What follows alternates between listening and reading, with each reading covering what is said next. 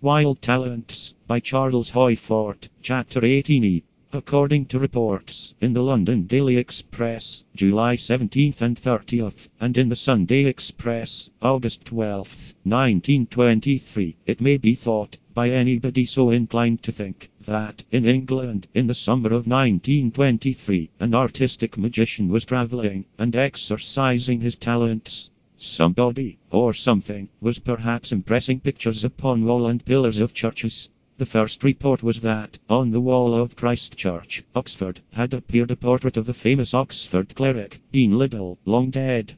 Other reports came from Bath, Bristol, and Uphill, Somerset. At Bath, in the old Abbey of Bath, the picture was of a soldier, carrying a pack.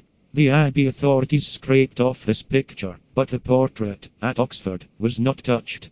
There is a description in T.P.'s and Castle's Weekly London, September 11th, 1926, of the portrait on the wall of Christchurch, Oxford, as seen 3 years later. It is described as a faithful and unmistakable likeness of the late Dean Liddell, who died in the year 1898. One does not need to call in play any imaginative faculty to reconstruct the head. It is set perfectly straight upon the wall, as it might have been drawn by the hand of a master artist. Yet it is not etched, neither is it sketched, not sculptured, but it is there plain for all eyes to see. And it is beginning to look as if, having started somewhat eccentrically with a story of virgins, we are making our way out of the marvellous. Now accept that there is a very ordinary witchcraft, by which, under the name telepathy, pictures can be transferred from one mind to another, and there is reduction of the preposterousness of stories of representations on hailstones, window glass, and other materials.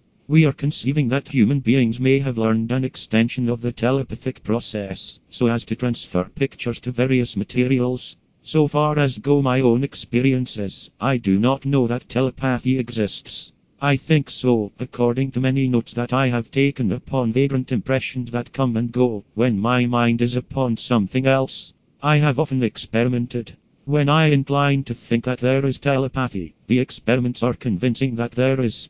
When I think over the same experiments, and incline against them, they indicate that there isn't.